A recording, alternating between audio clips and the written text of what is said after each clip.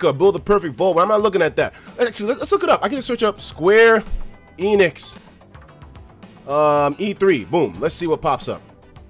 1 hour. Okay, let's see the latest stuff. What is the general reactions? Best E3 I have ever seen. Not. Oh, come on. I don't think that's deserved, bro.